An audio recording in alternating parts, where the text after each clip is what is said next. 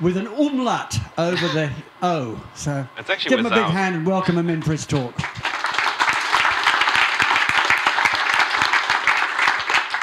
Okay, hi. So today, can you actually hear me? Okay. So today I'm going to speak about systemd. I always prefer interactive talks over talks where I just talk and you listen. So you're very welcome and encouraged to interrupt me if you have questions. And I would much prefer you if we could lead this talk into the direction that you wanted to go, instead of just me finding things that I can talk about, because I can talk about it for hours.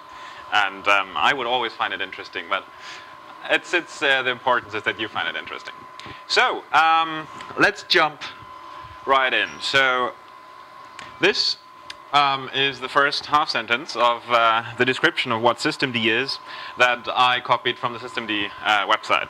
It's a long paragraph, and we'll try to parse what it actually says there. So the first part of it is kind of easy to understand.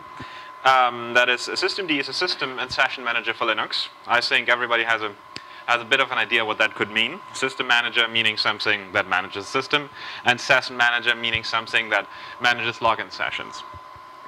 It is compatible with systemv and LSB init scripts. I guess everybody has seen LSB and systemv init scripts. Like at least if you ever have administered a Linux system, you probably have come in contact with them. It provides aggressive parallelization capabilities. That basically means that, yeah, it's very good at parallelizing boot up. It uses socket and dbus activation. Well, what that means is not so easy to understand, I guess, without a little bit of background. And we hopefully will discuss this a little bit later, what that here precisely means. It offers on-demand starting of daemons. I guess some of you might have an idea what that could mean. It's actually pretty simple, but we start daemons exactly the moment where we need them instead of already on boot up. It keeps tracks of processes using Linux cgroups. If you know what a Linux cgroup is, you might actually understand that too. If you don't, then let's hope that we can also cover that later on in the talk. It supports snapshotting and restoring of system state. That's an interesting feature, and probably if you have been doing databases or something similar, you probably, let's get rid of that. Similar ideas of that you can actually save the system state and return later to it. It maintains mount and automount points. I think mount points, everybody knows what it is. An automount point is something similar, but the actual mounting of the mount point is delayed to the moment where it is accessed. It implements an elaborate transactional dependency-based service control logic. That's a half sentence that's really difficult to understand, I guess. Transactional, most people probably have heard in the context of databases. Dependency-based, people probably have heard in the context of package managers. And service control logic basically means how to control the service. It's kind of difficult to understand, I guess, but I hope we'll shed some light on this later on. It can work as drop-in replacement for systemv init. Systemv init is a classical systemv implementation of init. Init being the first process that is started by the kernel when the machine goes up. So this is the really short description of what systemd is that is we put up on the website. And my talk in the following is basically just trying to figure out what does that actually mean, and shed some light on all the details about that. The LSB script. Could you stop that? For those who weren't at the last session there, it's quite all right to break in. If you need to raise your hand, get the microphone so that your question goes on the AV, and then hand your microphone back to me before that. Thank you. Yeah, about the LSB init scripts. Which distributions use them? Because like on Debian or Upstart on the Ubuntu, are those the same? Everybody basically uses them. There are very few distributions on who do not use systemv. I think Gentoo uses something that is related to systemv init scripts, but is not actually. No, I didn't mean systemv. Those have been there forever. I meant the LSB LSB ones. and systemv is basically use it synonymously. Systemv introduced the concept, and then LSB standardized it and extended it a little bit, added a comment section to the top, defined what exit codes should be done. Okay. So I tend to use it synonymously, and most people should probably do. I think all distributions which have adopted systemv init scripts have also adopted LSB semantics to them. All right, thanks. Okay, so the first slide is about init 8. Let's Yeah. Init is the first process that is started when the system goes up. So the kernel boots, initializes everything, and then it forks off the first process. It has a PID1, and that is init. And systemd is one implementation of a process that could be run as process 1. Process 1 is magic. Process 1 is magic in various different ways. For example, every process that is run on the system is a child of process 1, if it's not a child of something else. If a father of a process dies, it becomes reassigned to process 1. It also has some other magic things. If PID1 dies, the machine dies. The kernel oopses, and then it's end of story. If you press Control-Alt-Delete, then the kernel will inform process number 1. And there are a couple of other things where process number 1 is special and has special powers over all of the system. It's basically the place where the system is maintained, the user space is maintained. So let's jump right into the features that systemd offers you. One of the amazing things that we did in systemd is provide parallelization in much more detail and to a much higher level than any previous solutions did on Linux. So what does that actually mean?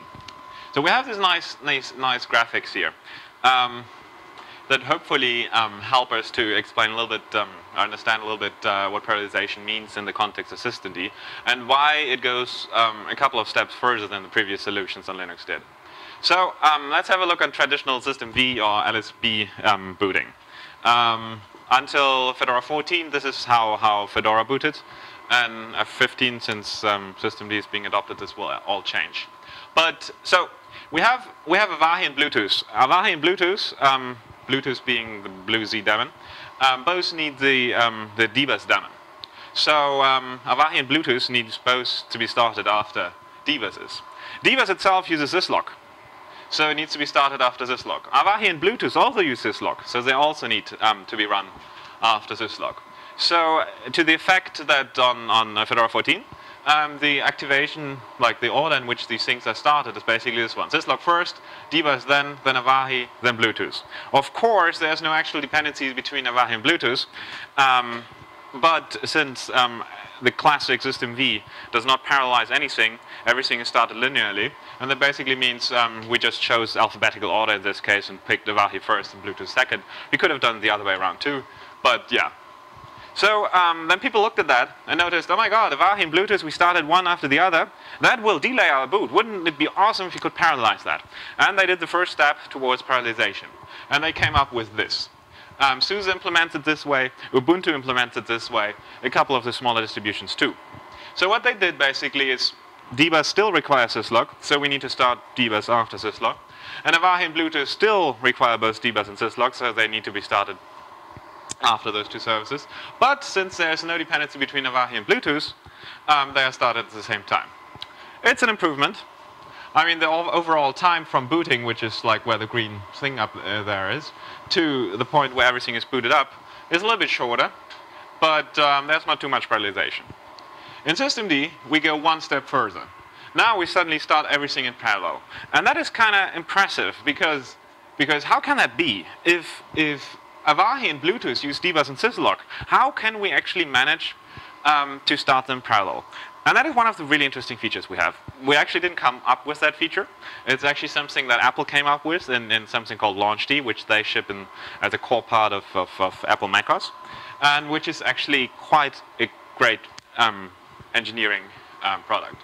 So what they basically did is they looked at what is it really that makes Avahi require dbus? Why exactly is it that we need to start dbus first and start Avahi second? Why can't we start this in parallel? And they looked at that, and then they found out it basically depends on the time to sockets that Avahi uses to communicate with dbus are established by dbus. And then they thought, okay, if it's just about the sockets, just about the fact that the dbus socket has that the dbus process has bound this socket called var run dbus system socket, if it really just matters to delay the startup of Avahi to this point, can we do something about it and maybe start Avahi in that very moment where this binding is actually complete and not wait any further until dbus has done all its remaining initialization. And B, maybe could we even move this binding of the socket out of the dbus daemon and do it in one step further, one step earlier. And that is the implementation, that's the idea that LaunchD uses. It basically looks at all the daemons of the system, rips out all the socket binding from all of those daemons, and does it on the system level in LaunchD itself in one big step. So basically, if you boot up a system with LaunchD, one of the first steps it does, it binds every single socket, every single communication socket there is on the system, be it the syslog socket, be it the dbus socket, be it anything else, and then it goes on and in one big step starts every single parallel that is on the system there. So this is really interesting because suddenly you can parallelize everything. You only start processes in one tight inner loop, and then everything just starts, and it will use the maximum of the CPU available and be at the quickest started up. It also has a couple of other advantages because you can actually, because all the sockets are already there when the first user code actually is executed, when the first daemon code is executed, you get rid of any kind of explicit configuration of dependencies. Because suddenly there's no need to tell the init system in any way that Avahi requires dbus. You don't have to tell the init system that Avahi requires syslog. Because what Avahi can do is it can just access the socket. And if it's there, and it will be there because it got initialized early in the beginning by the init system itself, it can connect to that. And it also has a couple of other advantages. For example, Bluetooth is not actually needed in many of the cases because I don't know, because you are in flight mode and have your Bluetooth hardware disabled, or you don't even have Bluetooth or stuff like that. So you can actually also do use this kind of socket activation, which is the name by which this all goes, to on-demand start services. You basically just install all the sockets, and instead of then going on and also starting all the daemons at the same time, you just don't do it. You just leave it out and don't start the daemons. But the moment somebody actually connects to your socket, you then go start the actual daemons, and the client won't even notice. Because that is a really nice thing. As soon as all the sockets are established, all the clients can just go and connect to them. And the sockets will be there. And if there's nothing behind it because the daemon wasn't started yet, then the clients won't notice that, but the inner system will then start the services. It will take a little bit longer, but it's not visible to the client.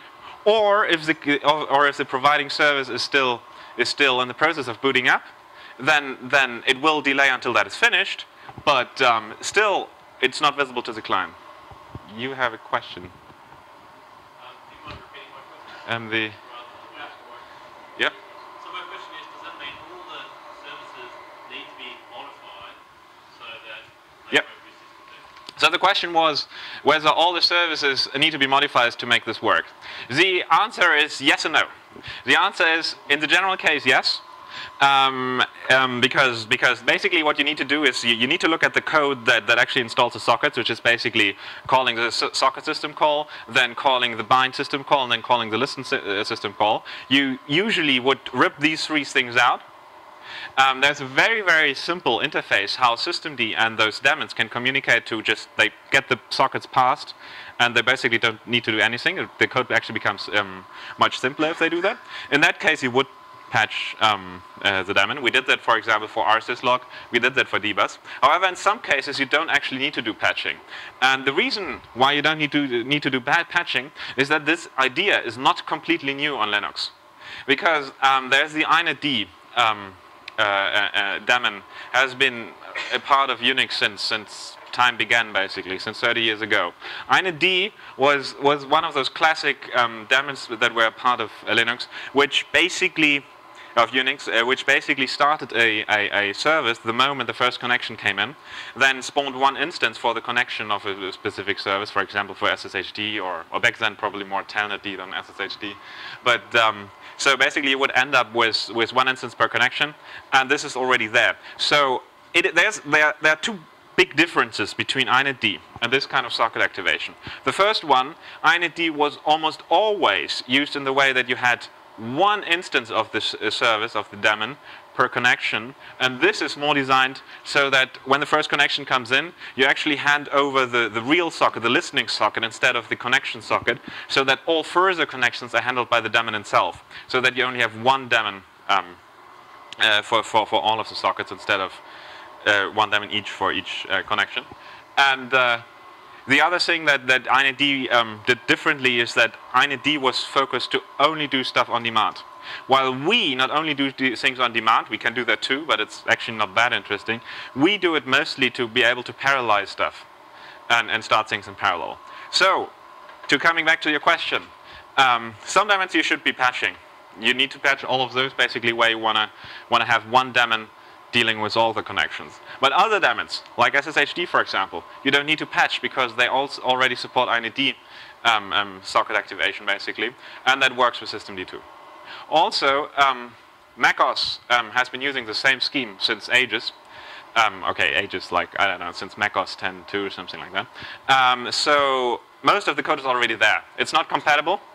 You need to make minor modifications, but quite a bit of the Unix software that is established has supports for launchd, and then it just takes a couple of changes to make that work with systemd as well.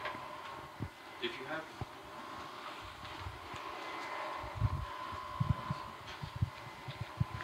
So if you have code which is proprietary, you can't retrofit it, and it was never written for use with initd, could you pre-wrapper it with LD preload or similar to make it work with systemd?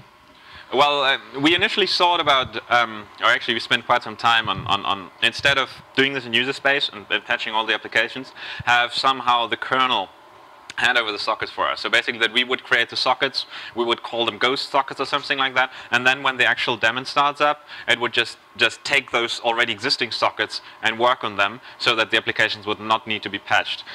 We investigated it in much detail, but it's not impossible to do, but it's actually really, really complex to do because sockets these days have a gazillion of sock options. They can be members of multicast groups and stuff like that. So basically, you would, in the moment where the daemon starts up, suddenly exchanged one socket by the other, and because at the time where the socket is created by the application, you don't really know what kind of socket is it going to be, to which port is it going to bind. You have this problem that in the moment where you actually bind in the application, you would need to find the right socket and then exchange those two or copy over all the sock options. It's madness. It's doable, there's no doubt about that, but we then thought it's okay, given that the applications are, the daemons are really easy to patch, we go with the patching. It's more elegant anyway right now. At this point in time, quite a few daemons are actually patched. As mentioned, for example, Divas is patched, Syslog is patched, Avahi is patched, Bluetooth is not patched, but doesn't really need much patching. There's even Dovecot, even IMAP servers are nowadays patched. Of course, not everything is patched. There's still a lot of stuff to go. But since we announced systemd, actually quite a big amount of code has been patched. Do you support having a daemon sort of die if it's idle for a bit, or if it core dumps or something? Will systemd notice the death and then restart on demand? Or? That's actually one really amazing feature of the socket activation, because syslog is now socket activated, so it's systemd which creates a socket and then listens on it, and then eventually syslog starts up. Now, if syslog crashes for some weird reason, I mean, syslog nowadays tend to be really complex pieces of code, so they have every reason to crash. If they crash, then they will go away. Systemd will notice that.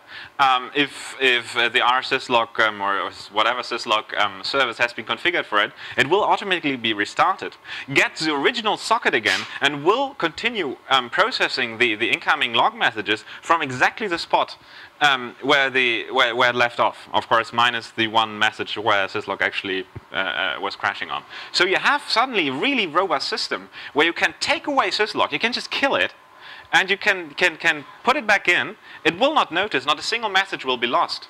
And that makes it a really nice and robust system, because suddenly, so you can even do restarting of daemons. You can do upgrading of daemons. Like you install, I don't know, your web server, then you upgrade your web server, you shut the old one down, you start the new one, because the socket listening is actually done by systemd, and systemd will always retain a copy of a duplicate of this original socket. You can restart everything, and it will just work, and the user will not notice it, and there will not be a single moment where it's visible to the user that the daemon went away and came back. This all works for init sockets, but the focus is definitely Unix sockets, which is also a big difference, by the way, to init, because classic init just, I mean, given already by the name, was focusing on internet sockets, not so much on AF Unix sockets. But for example, in the syslog and the dbus case, the focus is clearly on AF Unix.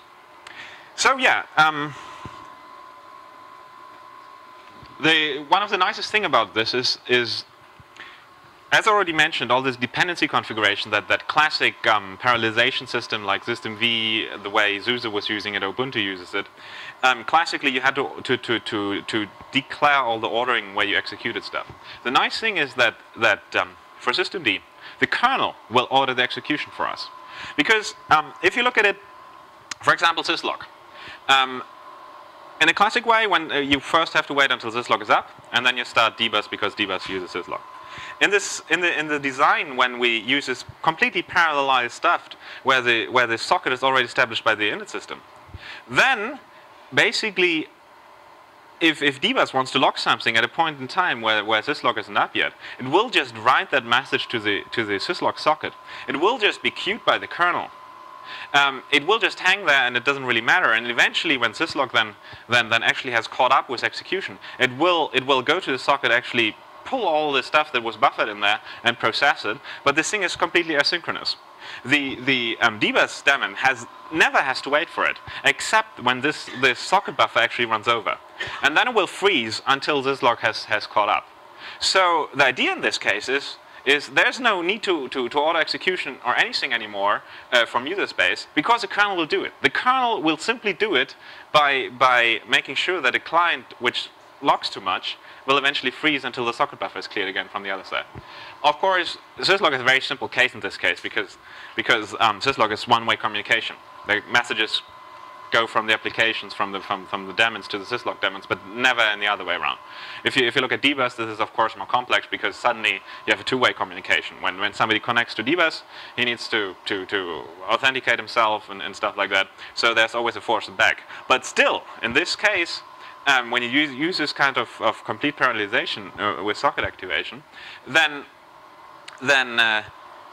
you wait exactly as much as you really need to do, because you basically send your stuff to the socket, and then only this thread of the daemon, if it's multi-threaded, and really you need to wait just for the reply of this one thing, and this one thing will wait exactly as long as it's necessary, as long as the dbus daemon has used to start up. And yeah, anyway, it's a really nice design. There's a question. The mic.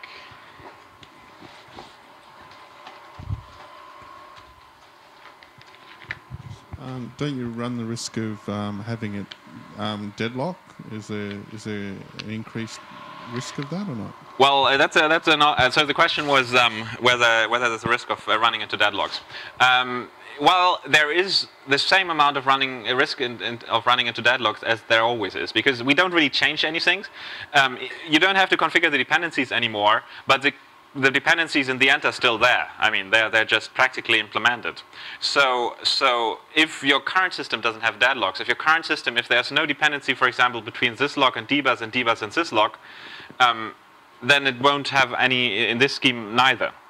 But if it has, then yeah, basically this design has no influence whatsoever on the dependency system if there are cyclic dependency loops or something like that. If they had that before, which usually meant a deadlock, then they will have that with this scheme, and it will still mean some kind of deadlock. So does that kind of answer your question? Okay. So this is socket activation. As mentioned, Nekos, the Apple engineers came up with that and implemented it in LaunchD. LaunchD is actually really nice from all the ideas they implemented in that, and I think it's one of the most capable systems that existed. However, I'm not sure if it's really the right thing to run on Linux. Also, it still doesn't use anything of the other stuff we can use in Linux. How much time do I actually have? Where's my watch? 20 minutes. Okay. So this was socket activation. There's also bus-based activation, bus referring to dbus. Nowadays on a Fedora's default install, we actually install more dbus daemons than actually daemons that listen on sockets. because we install all this stuff like udisks and PolicyKit and whatever not. And you can extend the same scheme that you did for the that we are now doing for the socket-based activation, also for bus-based activation.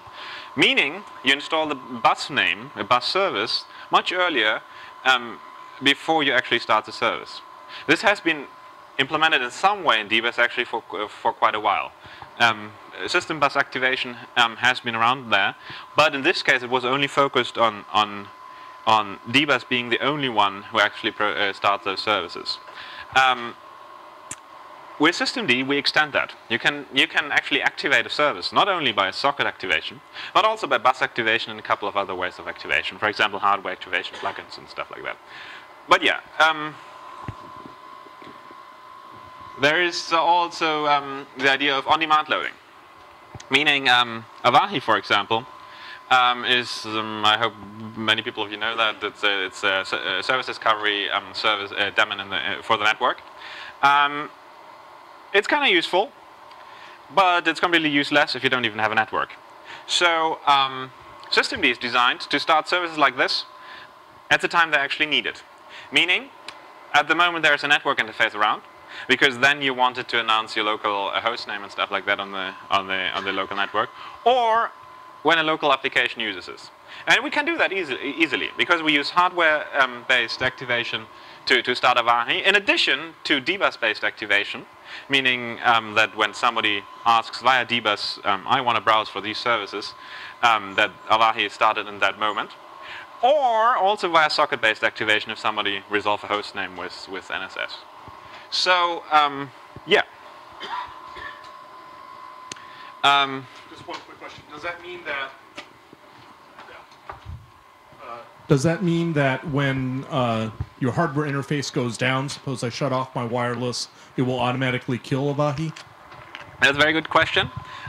So in systemd, we were discussing these problems. Should we automatically always reference count everything, every service we take up, and if the reason why we booted it up is not there anymore, should we shut it down again?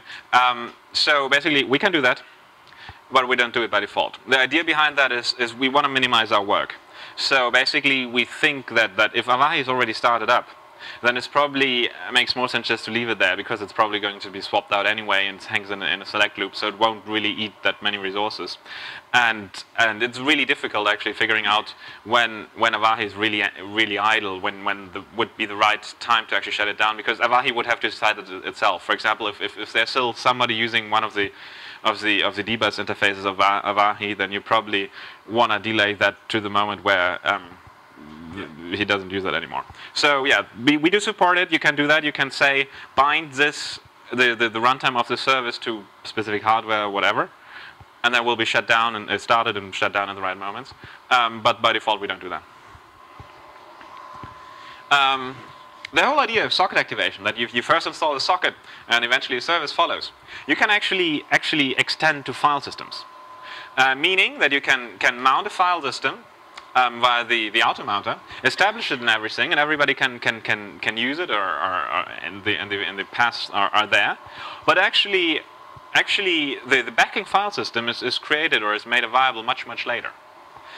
This is implemented in systemd, where you basically can have an automounter, which is similar to a socket in this socket activation case, and which is then replaced when somebody accesses this autofs mount point by the real file system. We actually use this by default on systemd installations. We use it for all these kind of exotic file systems, virtual file systems that most distributions tend to compile, but not always load. Like, for example, bin format misc. Bin format misc is a kernel module, and you configure it. It's something weird so that you can execute Java binaries as if they were Linux binaries, basically, and mono binaries too.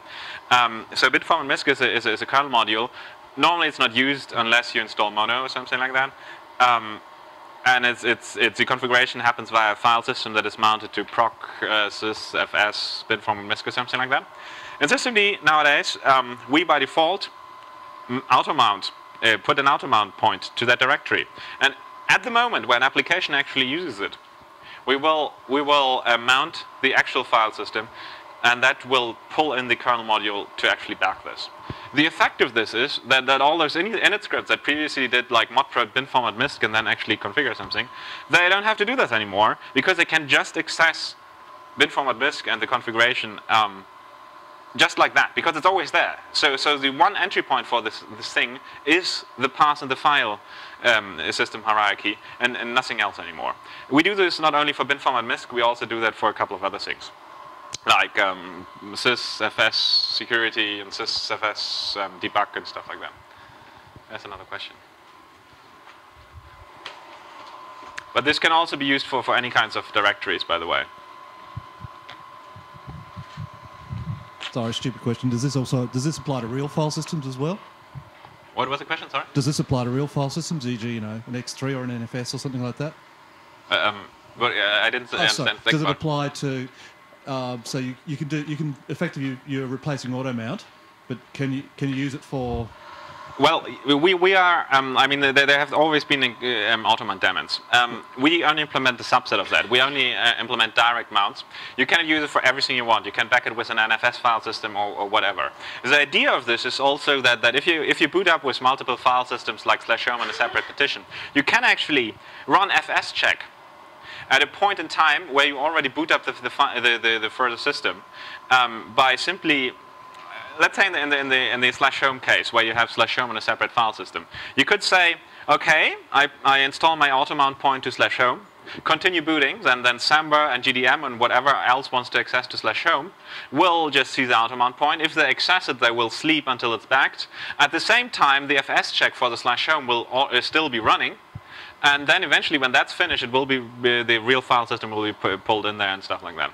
So it's also, and that's what actually the slide focuses on, it parallelizes boot up. You can basically continue booting, pretending you already had mounted all the file systems that are needed for the boot, while you actually haven't, while the fs check is actually still there, still on the fly, or while you're still waiting for the really slow NFS server that you have in the internet, and it will just work. So it's of course kind of surprising that this init system nowadays has an automount implementation in it, but it makes a lot of sense because you actually can really boot everything in parallel, and you can extend this kind of activation, this parallelization that socket activation, bus activation allows you to file systems suddenly. And it also simplifies things greatly because suddenly all those file systems, all those kernel API file systems are just established. And just then, so if somebody wants to use them, he can use them.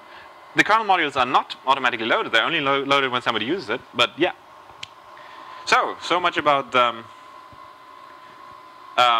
file systems. How much time do I have left? Now down to 13 minutes. 13 minutes. Well, okay.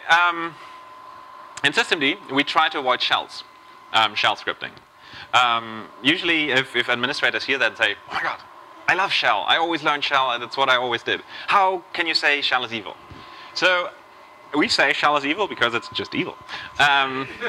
It's amazingly slow because what it basically does is for every single operation you do, you spawn a process.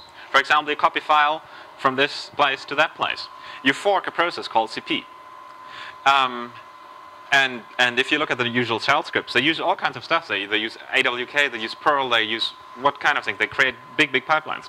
Every single part of that is usually forking a process. And forking processes is on Linux faster than any other operating systems, but it's still awfully slow. Especially if all you do is grab for a text with sed or whatever. So our intention with systemd is to get rid of the shell scripting. It's not getting rid of the shell. The shell is always going to be part of what Linux is. It's more about de-emphasizing it from the boot. So that currently every single thing that is started during boot is done via a shell script, basically. You start services with a shell script traditionally. You set the host name with a shell script and all these kinds of things.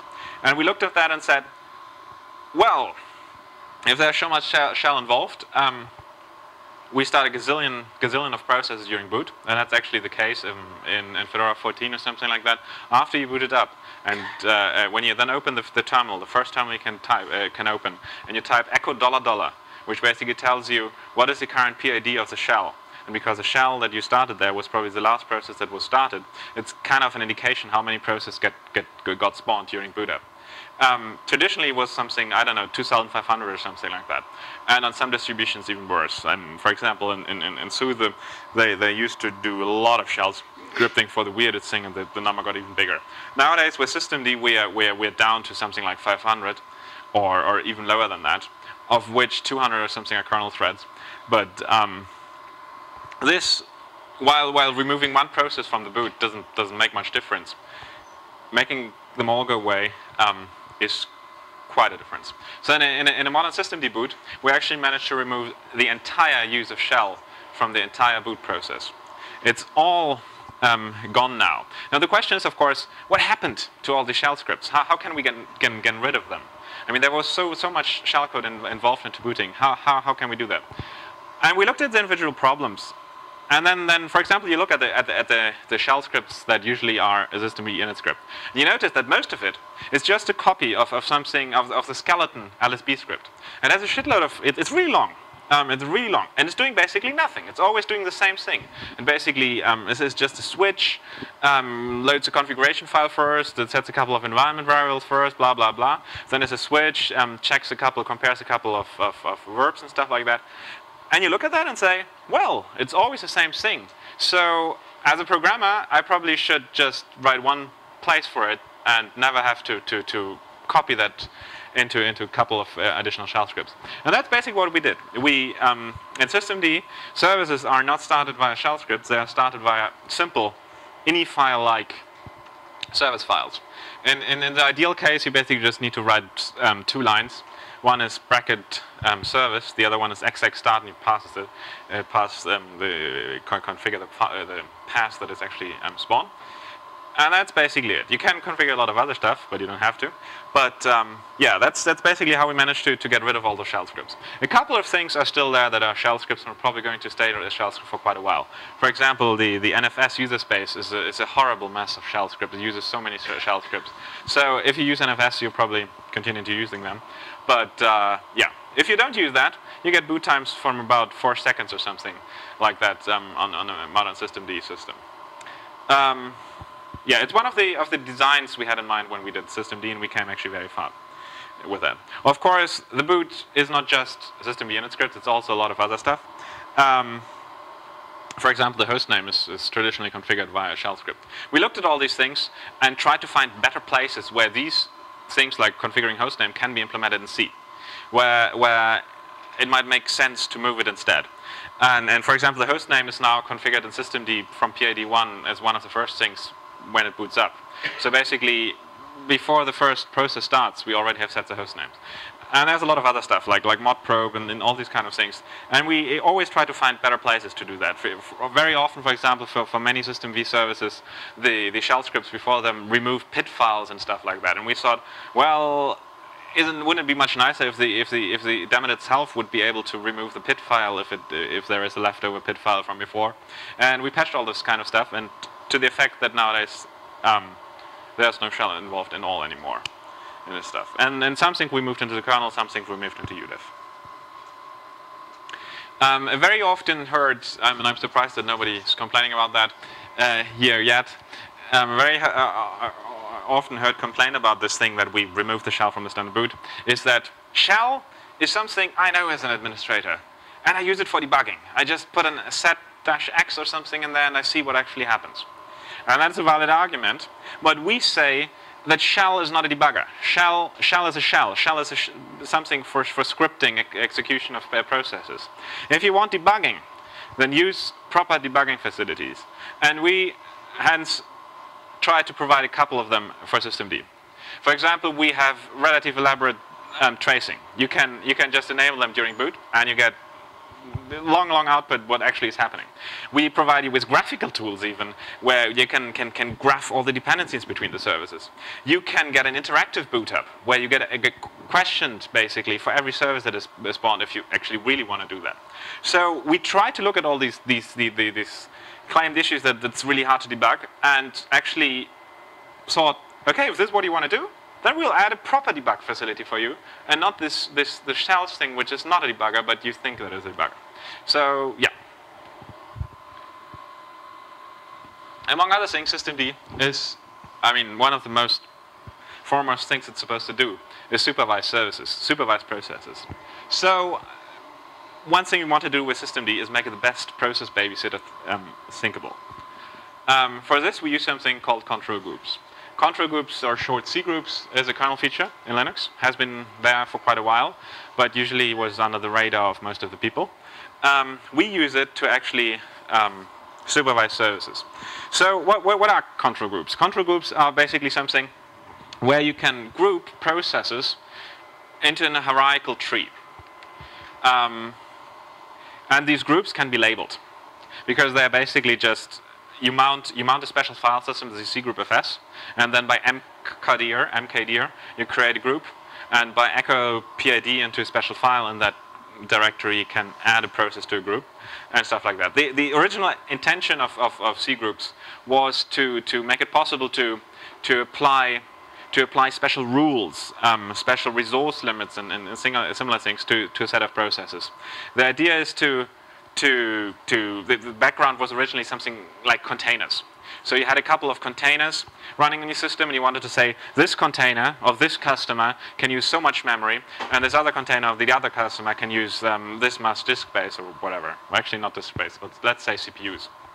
However, control groups are completely abstract. They exist in the kernel without actually having to have any kind of resource limitation or anything applied to them, which is really useful for us because we can use them to name processes. The nice effect of this is if a process that's a member of a C group forks a couple of children, all these children will be member of the same C group, and they will still be labeled. This enables to do us a lot of amazing things.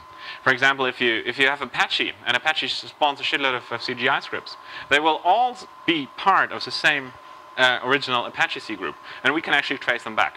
Which is actually a real problem with classic Unix systems. Because on classic Unix systems, if you start Apache, and a CGI script of your customers, whatever, spawns forks a couple of times, and then the middle children die, and they rename themselves and stuff like that, and you have a really hard time figuring out, oh, did this process actually originally belong to Apache? Did it get started by Apache? And in systemd, all these problems go away, because we start Apache in its own C group. All these CGI scripts are children of that C group. If you type ps with some weird parameters, /-eo cgroups pid whatever, then you can actually see that, because the kernel will maintain this information that this process originally belongs to Apache for all the children created. It also allows us to really do fancy things like for the first time, systemd actually allows you to kill services properly. Because, I mean, most administrators would probably say, yeah, if I wanted to kill a service, and let's say it's cron, then I type kill all cron.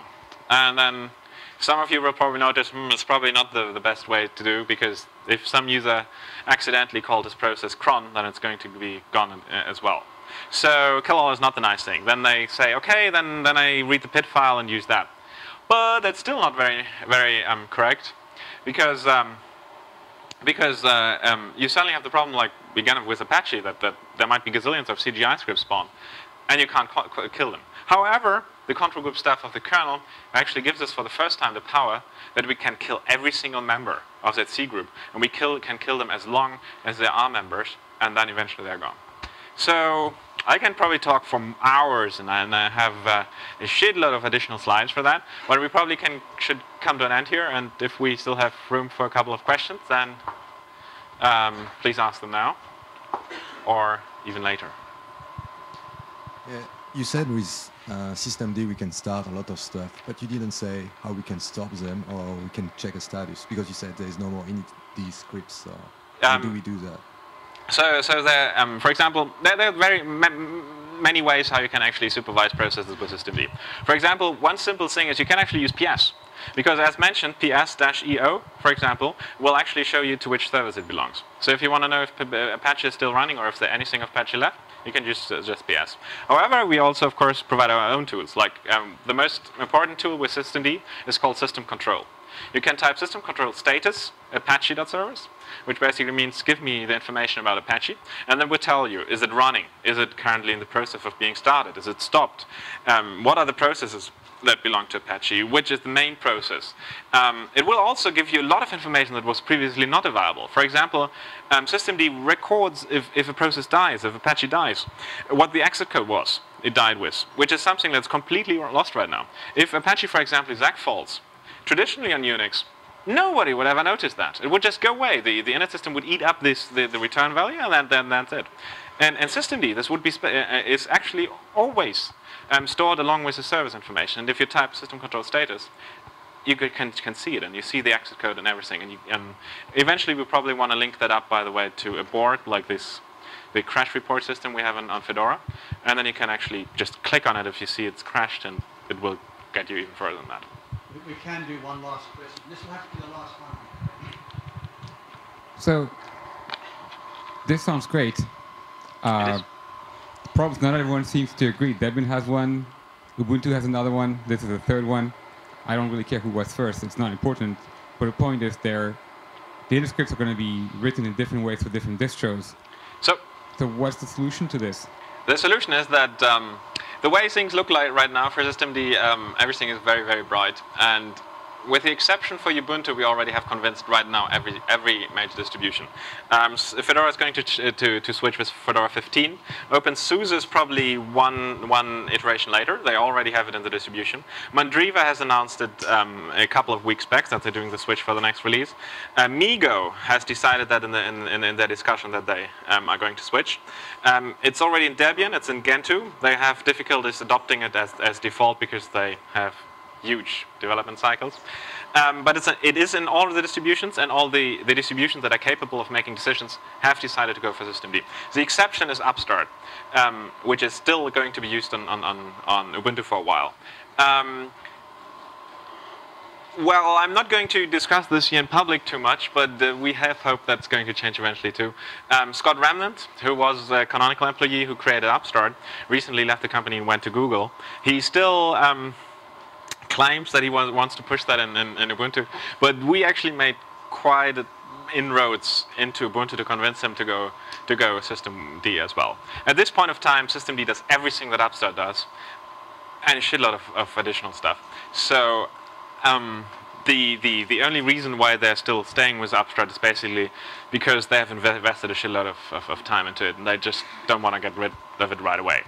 But I don't think, I mean, given that Canonical is not really into doing too much development, they basically just take what the other people do for them.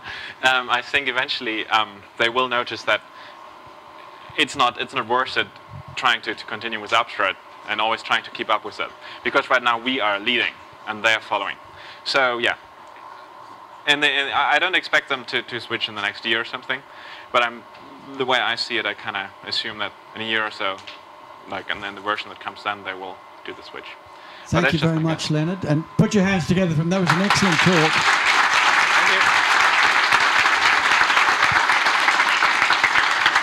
For those of you not aware, he also plays around a lot with Pulse Audio, and he'd probably love to talk to you about that too.